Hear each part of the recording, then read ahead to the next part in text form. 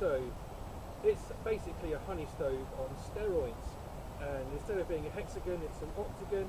A couple of additional plates mean the area inside the stove is greater. You can put more fuel in there, create more flame, and give a wider surface area to cook on. And I'm going to be using a stainless steel plate, which I'm going to experiment with. I'm going to place it on top of the hive as a way of cooking, because I find that the smoke from the wood as it's burning, it affects the flavour of the meat, and also there's stuff in the smoke that you really don't want to be ingesting. So I figured I could protect the meat by putting the stainless steel plate over the top to cook on that way. I've also got a pack grill. This is a Coghlans pack grill that is recommended on the Backpacking Light website by Bob Cartwright to be used with it, and that goes over the top like that. And I can even use the two in conjunction for one to reduce the heat. So I'm going to cook a pheasant now, and using the hive stove, stainless steel plate. Let's see how it turns out.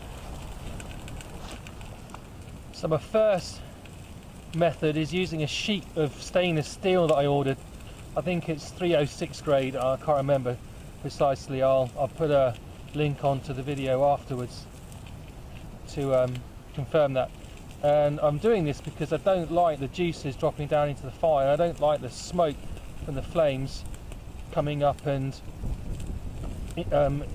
affecting the flavour of the meat. So I just thought I'd give this a go and see how it works. I'm going to put some more fuel on now so it looks like it's dying down a bit.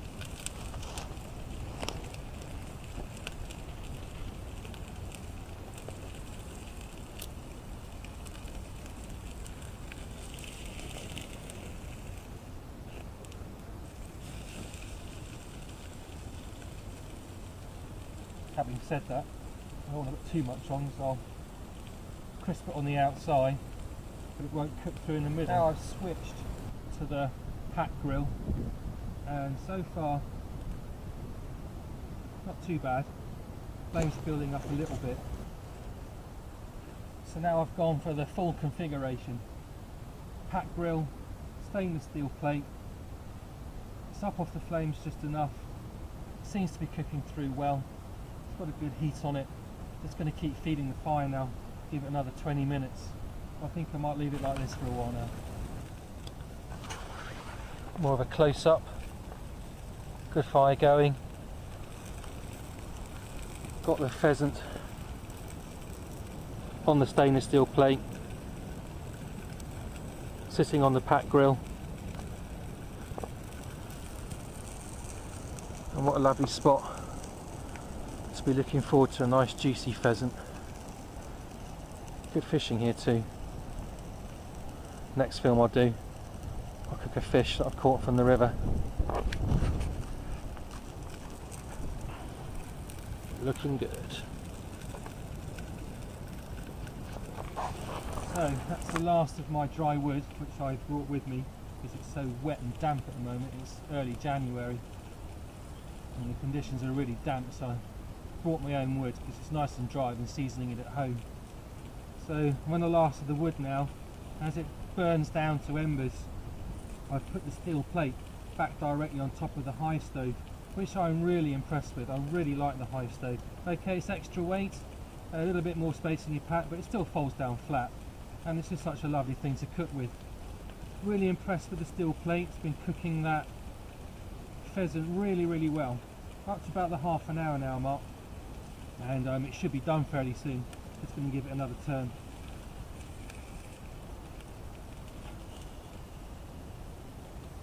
So it's done what I wanted it to do, which is to keep the smoke and the stuff that comes out of the wood, like creosote and stuff. You really don't want that in your food. And I know people will tell me, well, you shouldn't be cooking on flame, you should be cooking on ember, but sometimes you haven't got time for that, and there's heat there being wasted, so use it.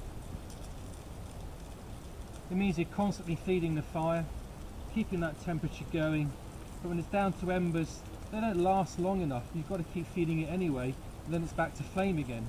So better to protect the food. Using a steel plate like this does exactly what I want it to. So the food should taste a whole lot better, and I shouldn't be getting some of those really nasty toxic chemicals in my body that the wood is producing as it burns. Let's give it a go.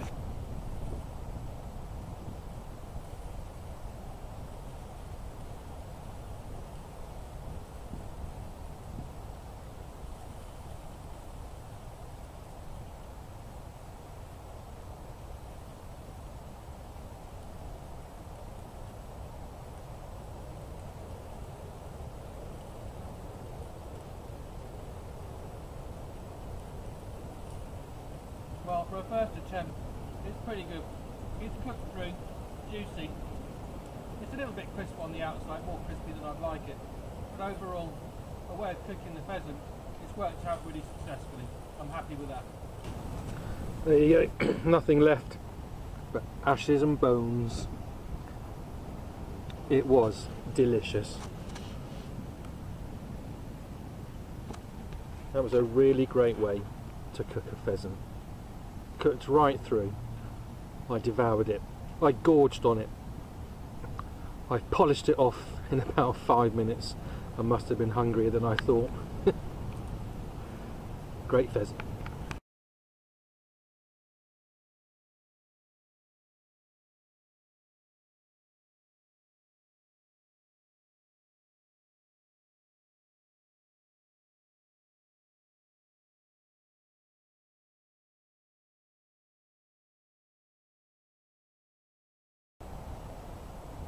Come out for a trip for the morning to cook a pheasant, spatchcock style.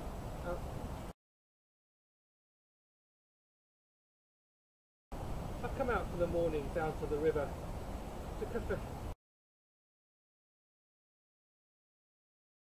Take 3.